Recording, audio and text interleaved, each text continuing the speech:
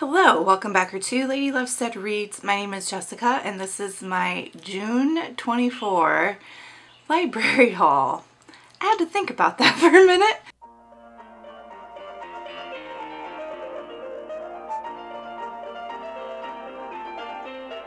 I do apologize for my haggard appearance. I am chronically ill and dealing with a lot of pain and fatigue this past week, so this is what I am capable of doing. And for my library haul, I really wanted to focus on finding my next manga series. So in May, I finished the manga series I had been reading, The Promised Neverland, and now I want to find the next series. And so I mainly checked out the first book in a bunch of different manga series. And when it comes to choosing my next series, I am a little bit limited to what my library has. Manga are expensive.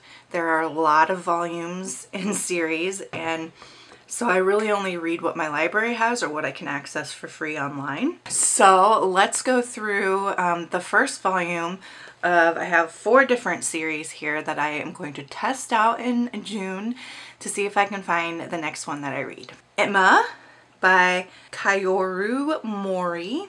It says, an upstairs gentleman and a downstairs servant share a secret love. That sounds really up my street. The saga begins. In Victorian England, a young girl named Emma is rescued from a life of destitution and raised to become a proper British maid. When she meets William, the eldest son of a wealthy family, their love seems destined. But in this world, even matters of the heart are ruled by class distinctions. It's interesting that what I'm assuming is a Japanese manga is covering Victorian England. Not saying that they can't do that, but it's an interesting choice.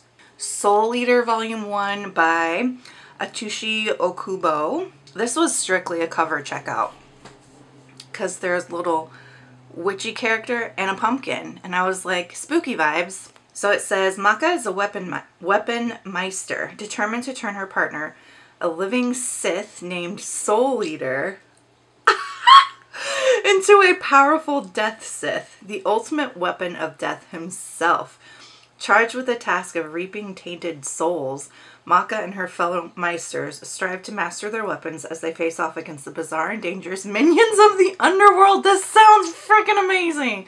But the Meisters' own personal quirks and may prove a bigger obstacle than any sultry enchantress. Oh my gosh. You know, at the end of this video, I'm going to predict which one is going to be the winner or the one that I'll continue. I mean, there's a good chance I'll continue all of these, but I like to focus on just one manga series at a time. So we'll see which one I think will be the most immediate pick. Is it wrong to try to pick up girls in a dungeon? By Fujino Omori, character designed by Suzuhito Yasuda. Okay, so this one says, in Orario, the only place with an entrance to the massive subterranean dungeon, there's a certain tavern where the most desperate and vulnerable bring their troubles. There, the ex-adventurer Liu Leon uses her terrifying strength to wrest what justice she can from the shadows of the labyrinthine city. But when a girl goes missing and all evidence points towards the powerful Grand Casino, Liu may need more than brute force to help. That sounds like full of girl power, and I'm here for it. Black Butler by Yana Toboso. This was also a cover checkout because it's so gothic and I love it. It says, just a stone's throw from London lies the manor house of the illustrious Phantom Hive earldom and its master, 1CL Phantom Hive. That's a really cool name. Earl Phantom Hive is a giant in the world of commerce, Queen Victoria's faithful servant, and a slip of a 12-year-old boy. Fortunately, his loyal butler, Sebastian, is ever at his side, ready to carry out the young master's wishes. And whether Sebastian is called to save a dinner party gone awry or probe the dark secrets of London's underbelly, there apparently is nothing Sebastian cannot do. In fact, one might even say Sebastian is too good to be true. Or at least too good to be human. Interesting. 2 of these are like British settings. I find that really interesting.